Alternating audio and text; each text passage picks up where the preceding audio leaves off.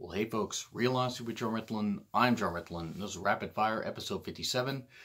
It's going to be a bit of a mean one as far as, some of my rants. It's going to be some positives, and there's going to be a special rant / reflection at the end of the video, towards the end of the video.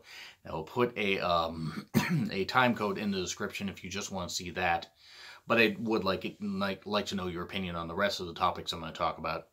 The special little piece at the end is going to be about Miss Elizabeth and my personal disdain for Lex Luger. And it will be the last time I will talk about Lex Luger unless he does something monumentally stupid. I have to move on from that kind of stuff.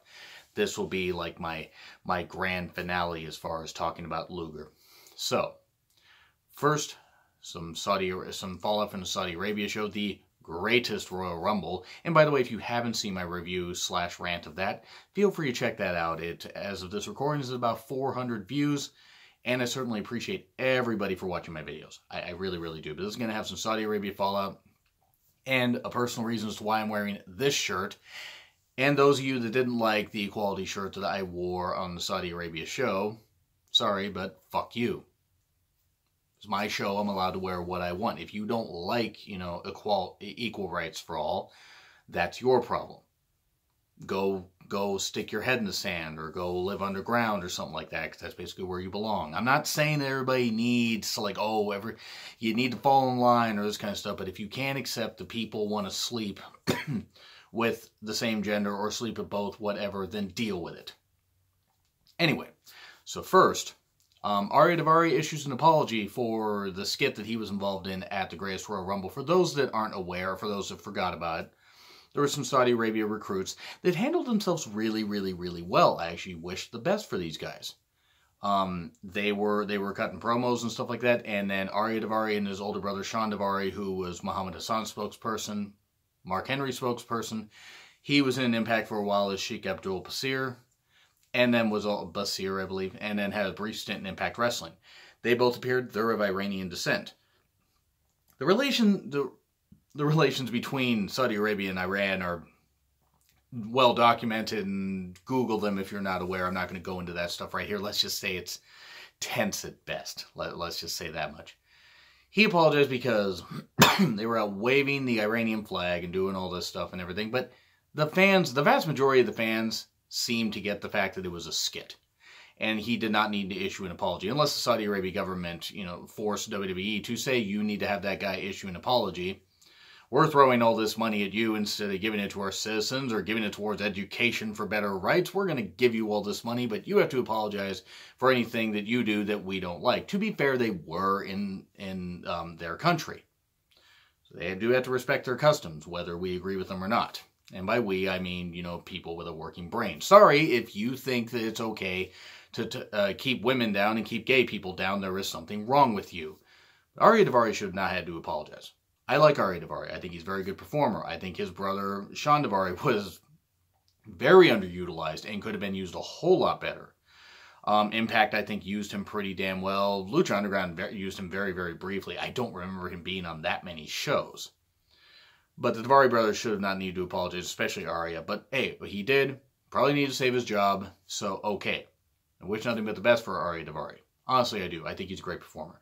Shouldn't have had to apologize. It was a skit. That's all it was. It was a skit, and the vast majority of the fans seem to be buying into it. Sure, there might have been some hurling some damn insults at the Daivari brothers. Probably. That wouldn't be any different than a lot of shows. I've been to shows in Seattle where you've heard fans, mostly drunk and mostly stupid and mostly inbred, yelling at various people. Like, we had a bunch of, ask the Durbonaire and myself about the drunk people that were behind us at the most recent SmackDown we were at.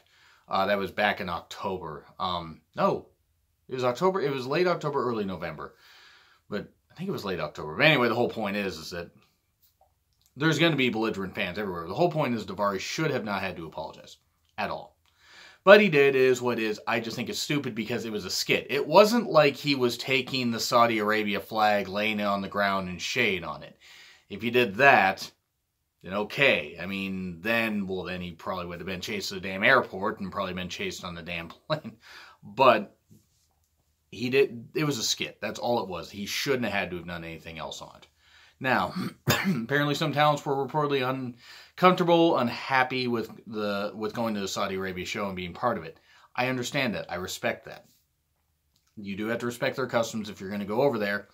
They did it as a job. They did, knowing that they had to do it, even though WWE said that, oh, if you don't want to go, you don't have to go. I'm willing to bet the WWE said, yeah, you don't have to go if you don't want to go, but if you don't go, we're probably going to de-push you. And that's probably why so many damn people went, including a few people that I hadn't heard of. And a few people I hadn't seen in a damn while, but hey, whatever. And they did have some nice returns for the Rumble. By the way, again, check out my Rumble review if you really want to know my full thoughts on that. It was a nearly 33-minute video, and I had probably about 40% wrestling coverage and 60% ranting, but people like my rants. Especially because, and I do want to say this much, this is going to lead into the other topics I'm going to talk about. I get why some talents were uncomfortable with it. Especially with how women are perceived over there. Now, yes, they are, the crown prince of Saudi Arabia, and others are pushing for progressive change to make women, more of an integral part of society. I mean, I make my jokes a lot about, men, women, and various people. Just in general, it's what I do. It's how I deal with tragedy. It's how I deal with stuff. Just any sadness or any kind of anger or stuff like that, I can channel it into jokes sometimes. But for a country that didn't want women's wrestling at all, not that kind of stuff in WWE that's been promoting their women's revolution, and the women have been putting on some stellar matches. One could argue that women were involved in two of the best matches at WrestleMania this year. Yes, one of those was Stephanie, who is not a full-time performer or even really any good at anything she does. But it was great storytelling, and Ronda Rousey did well in her debut. Charlotte and Asuka did great, had a fantastic match. Goofy finish or, breaking of the streak aside, whatever. Still, great in-ring performances, great storytelling. The women have been having stellar performances for a number of years, especially in NXT and especially up to the main roster.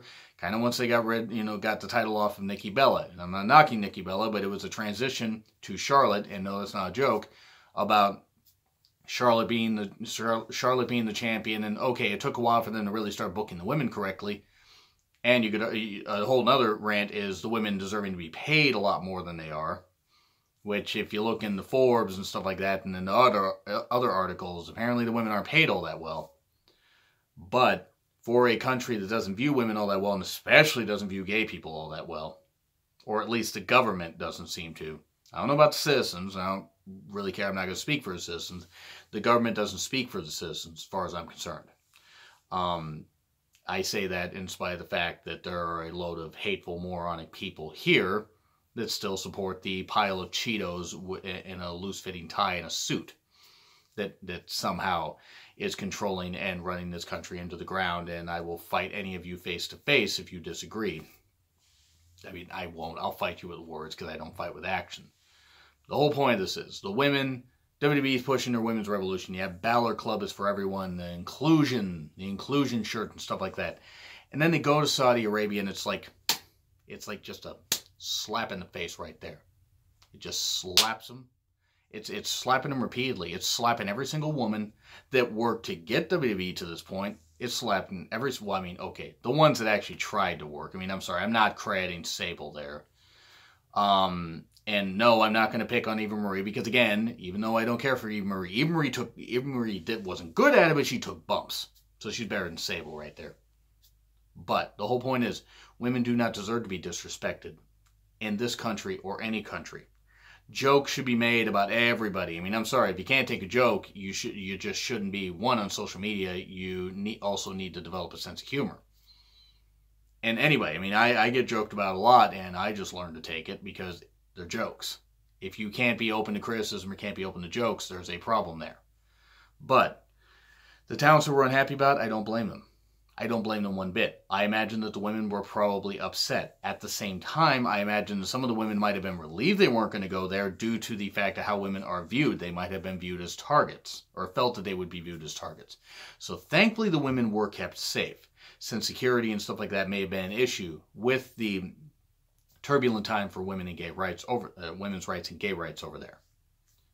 But do I blame talents for being unhappy? Absolutely not. They should have been unhappy, and they should have been allowed to stay home if they wanted. But again, they probably would have been de-pushed, and maybe some money would have been held back and stuff like that. Now, WWE did get a boatload of money from Saudi Arabia.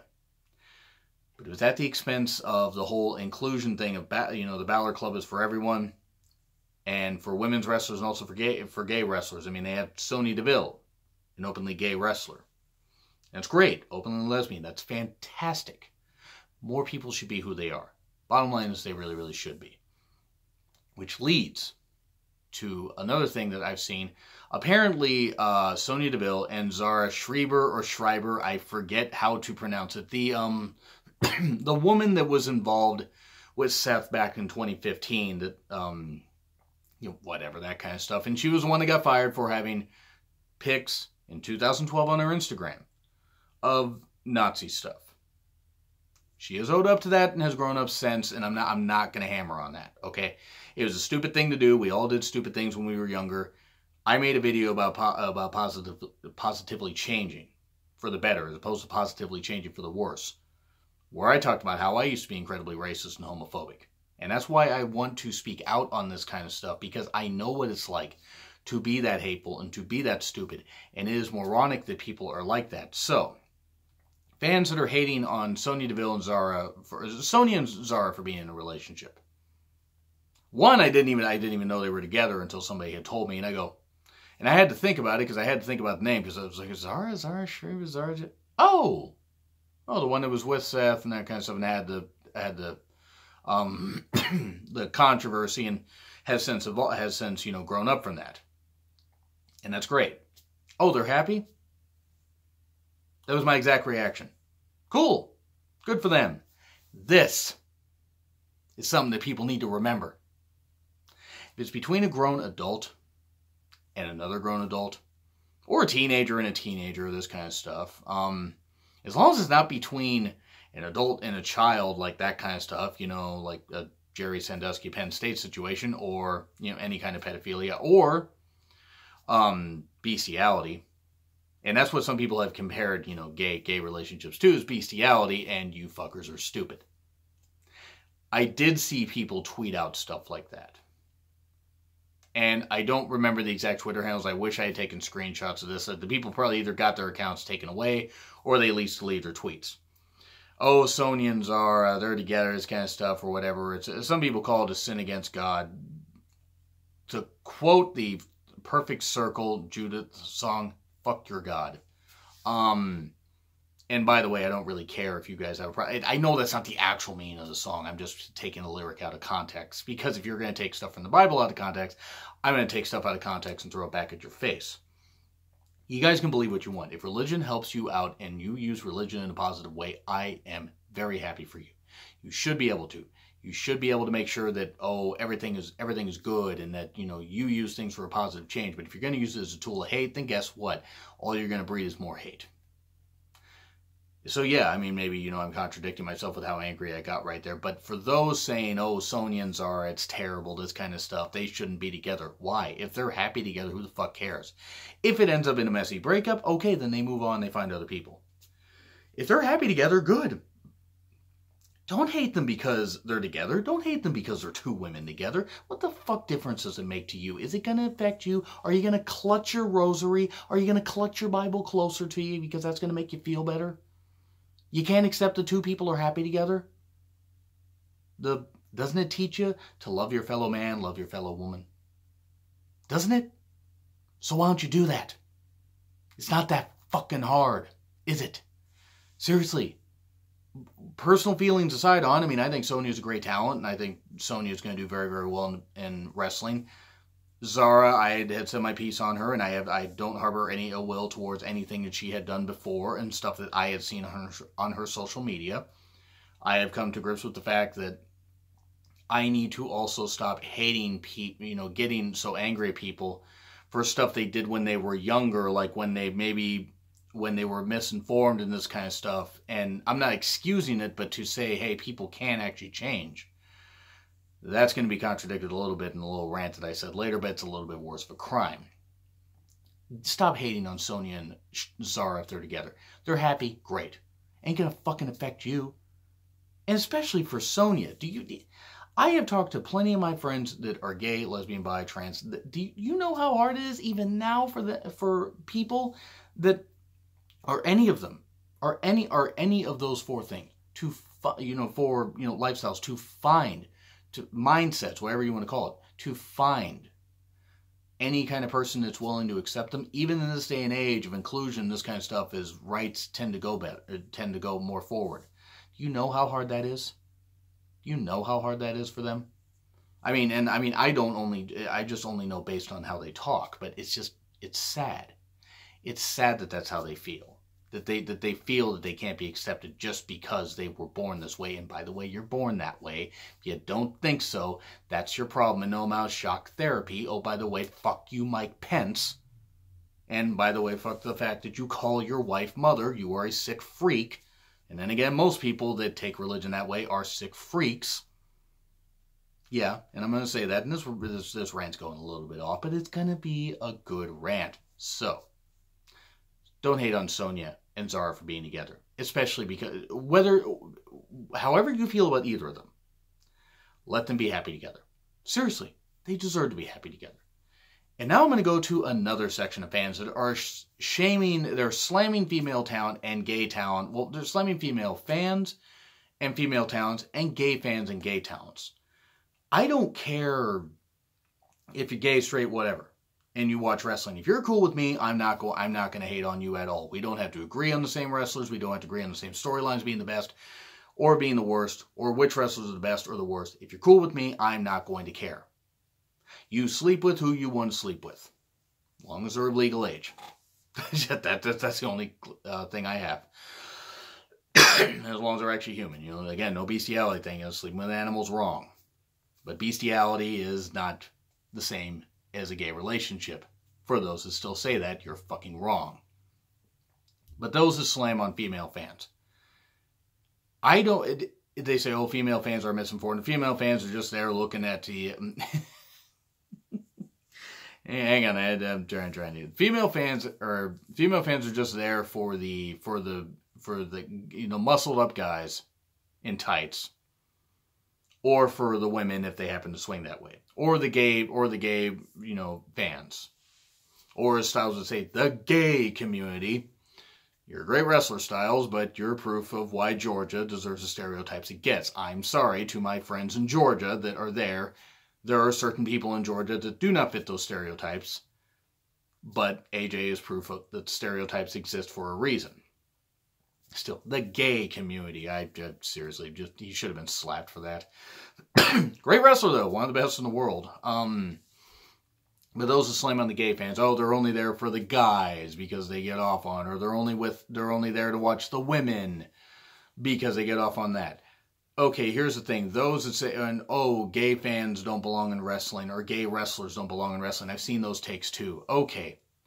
These are mostly guys saying this, by the way. In fact, it's pretty much 100% guys. So you say that. You're watching a sport where guys are in tights, tights, oiled up, muscled up and everything, wrestling around and trying to submit each other on a mat. You're watching that where they're all oiled up and, pounding each other and trying to keep each other down for the 3 count, or trying to submit each other, or trying to cause pain, inflict pain, and all this kind of stuff. And yet, you think that gay fans are the problem. No, they're not. People that actually enjoy the wrestling product are not the problem. Those that hate other fans for enjoying it are definitely the problem. And that's something I just can't fucking understand. Why in the world are people like this? Are people that inherently stupid? Yes, would be the short answer. Like, honestly. Well, and what does it matter if a woman's just watching based on looks anyway? You start with your eyes. You see something first with your eyes. You embrace something by sight.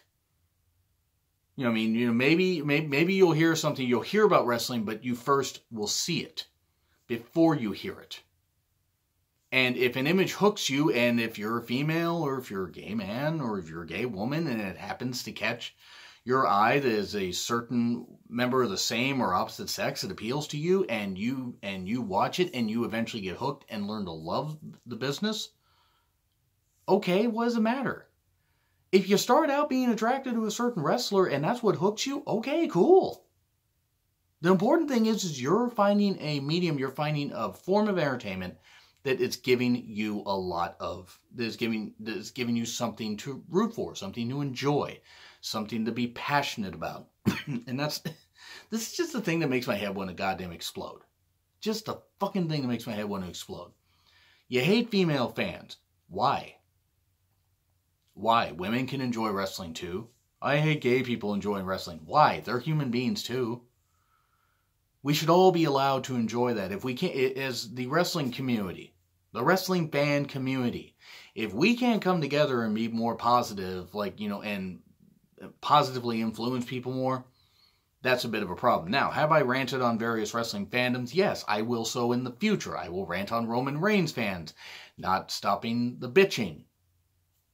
But they're also allowed to feel the way that they want. If they're passionate about the product. That's the whole thing. If you're passionate about the product and you're not just being a fake fan. I've ranted on fake fans before. If you actually care about it and care about the wrestlers and don't want wrestlers to be hurt and this kind of stuff, if you get caught up in it, it's fine or whatever. But if you're just constantly tweeting that you hope somebody gets hurt or hope somebody dies, one, you need help. Two, you don't deserve social media. But also if you're going to bash women. Women deserve to enjoy wrestling too. So do gay people. So do straight people. So do bi people. What does it matter? We're all people. Let's fucking enjoy the goddamn sport. Who the fuck cares who we sleep with or whatever? Just let us enjoy the sport as a group of people. We're all in this together. If we can make wrestling better, WWE, New Japan, PWG, Ring of Honor, Impact. Impact. I'm not going to joke about Impact. If Impact can get better, great. Important thing. All these indie promotions, all these promotions in the UK and Europe, Stardom in Japan. I believe Stardom's in Japan. Correct me if I'm wrong. Shimmer, I know, is doing very well here in the US. The whole point is all these companies, if all these fans can be cool with each other, we could do some great goddamn things. So let's do that more. Let's not pick on the fact that they're female or they're gay or they're bi. Who the fuck cares?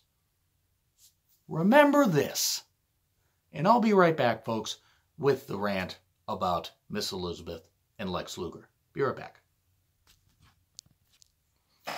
I changed my shirt to the Macho Man, Randy Savage, because Randy Savage and Miss Elizabeth were basically attached at the hip. Now, you can talk about all the stuff that happened with their relationship. Yes, Randy kept her way too close to him. He was a little too overprotective. I don't blame him. She was a beautiful woman. I don't blame him for wanting to protect her, but the way he did it went the wrong way. I'm not knocking Randy. He's one of my favorite stars of all time. But I can see, hearing recounts of it, okay, maybe the relationship had the best intentions, but maybe it didn't go so well. I still want to believe they did reunite high above, and whether I believe that or not, I believe they believed it, and I'm sure that they did. And I think that would be great. But Miss Elizabeth, if you will. Sorry, I'm lisping like Dusty Rhodes today. But Liz, I'm just going to say Liz. First wrestling crush. Beautiful woman, elegant, carried herself with class. Was great for the time period that she came in at. And really redefined what a woman's role in WWE was. People say in wrestling, but you had Baby Doll and you had Precious and Sunshine and World Class. You had Baby Doll and Crockett Promotions. You had a lot of women. Wendy Richter. You had Moolah, and I did a rant on Moolah, by the way, is that before they had changed the name of the WrestleMania Women's Battle Royal. You can look back on this playlist or whatever and find that out. But yeah, I did that, and that was fun. But I did that at the Derb's place, and I'm not doing this at the Derb's place. So there's gonna be no music, and I probably wouldn't even want music included. As much as I love it and as much as it adds to it, I want this to just be straight and to the point. When Miss Elizabeth and Randy when Liz and Randy divorced, I gotta stop saying Miss Elizabeth. because I'm screwing it up so bad. When they divorced, I mean, I was only 11 at the time. So I didn't even learn until years later that they were divorced. Because at the time, you know, there was really no internet. There was really no big internet and that kind of stuff. But when I found out they had divorced, I remember being upset. I remember being upset at the end of Mrs. Doubtfire because Robin Williams and, you know, his wife's character, I think it was Sally Field, they had got, I think it was her? I don't remember. Maybe not. But the whole point is when the husband and wife didn't get back when they didn't get back together, the mom and dad didn't get back together. I remember being upset because the first time, that's been one of the first times I had experienced that kind of thing. And I carried that with me when I thought about Randy and Miss Elizabeth divorcing. Okay. So they divorced, this kind of stuff or whatever. Well, she ended up remarrying, but then she ended up getting hooked up with Lex Luger. Now, I have never cared for Lex Luger, as many of you have known. I have actually actively said that he is one of the dumbest fucking wrestlers on the face of the planet. Couldn't cut a goddamn promo. Had a forehead where you probably could have drawn the map of Texas on it. And he generally sold everything like he got shot. And of course, that was back when he still had his legs under him. And I'm sorry, it's kind of karma that Lex, for all the big build that he had and all the muscles and all that stuff, and the way that he was such a dick to fans and this kind of stuff, and the way he was such a prick, and the way he was a prick to some people, and when he abused Miss Elizabeth, when he abused Liz, and he did. He never recounted it in his book, but police reports are there. He abused her. He hit her. I'm not saying that Liz was a saint, because I didn't know her. I didn't know Lex either. I've never known any wrestler, unfortunately. Shout out to my friend Karen, who did meet Randy Savage, who apparently said he was one of the nicest people she'd ever met. And I heard Randy Savage was gracious to his fans. I'm lisping over a lot of S's here, but whole point. Lex Luger killed Miss Elizabeth. And on this day, 15 years ago, when she was found dead, I remember being horrified. Absolutely fucking horrified. She was 42, 43 years old. Taken at that point. And the toxicity reports of what was in her system. And I encourage everybody to Google and figure this stuff out and everything, because I'm not going to recount all this legal activity. But the whole point is, Lex Luger killed her. Whether he inadvertently or inadvertently did it, he fucking killed her. And I can't wait until karma catches this worthless God promoting piece of shit. And I'm sorry, I'm not saying the people that are born again are bad people. I'm not saying you are. But you're supposed to come clean when you're born again. And he didn't. He didn't fully come clean. Oh, he spoke to God. He probably admitted the stuff that he did and he was forgiven. Okay. He still did what he did. Didn't admit it in his book. And because of him, whether he put the pills and booze in her hand, whether he put them down her throat and force-fed her, whether he left her unattended and she did that stuff because she was depressed. I don't know what happened. I don't know all the stuff that happened because according to police reports, that stuff can say that. I wasn't there. But I can tell with my eyes that Lex Luger is not a genuine human being, which is ironic given I believe his Twitter handle is genuine Lex Luger. I don't believe that for a goddamn second. And he somehow has a job at WWE again, I believe, working as a consultant on their wellness policy, which is funny given how many roids that dumb piece of shit did. So Miss Elizabeth, Liz, deserves to be honored as one of the pioneers in women's, for women in wrestling. And it is unfortunate that the end of her life came at the hand of a stupid, roided up, moronic, not undeserving, talentless piece of shit like Lex Luger. That happened. And Lex, you're never going to see Liz again. Because if there is a heaven and a hell, you're not going up. You're going down for what you did. And I know that I myself will laugh at that. I don't celebrate the deaths of people. But when karma does get Lex, I mean, I'm sorry. Him being in the condition he is not karma. Because of what he did to Liz. Again, she is her own person and she made her own decisions. But at the same time, Liz should still be here. She should be in the Hall of Fame. She should be living her life. And because of Lex Luger, she isn't. And I will never forgive Lex Luger for that. I would tell him this to his goddamn face and say, what are you going to do, Lex? You're not going to do anything. You're a shriveled up piece of shit that never deserved the money you got in the wrestling business. People put you over like you were the next coming of Hulk Hogan, and at least Hogan had charisma. What'd you have, Lex? A body, a metal plate in your forearm, and a forehead that wouldn't quit. And you had a best friend in Sting. Sting saw something in Lex, and okay, I'm not going to debate that. We try to see the best in some people that maybe aren't exactly the best people in the world. And I'm not saying I'm the best person in the world, because I've never claimed to be. But one thing I know is I've never killed someone. I've never killed a woman especially. Lex did. Overtly or inadvertently. And he will have to pay for that one day. So Miss Elizabeth, I hope, can rest in peace. I hope she can rest in peace. I hope she's rested in peace for 15 years. I hope her and Randy, if there is a heaven, that they are high above and they are enjoying their time together. Imagine those matches being called up there by Gorilla Monsoon, Bobby Heenan, and so many others. And we're stuck with Lex, because sometimes as wrestling fans, we can't have nice things. So rest in peace, Liz. And Lex Luger, fuck you and fuck everything that you did in the wrestling business. You never deserved what you got. And I'm glad your career flamed out.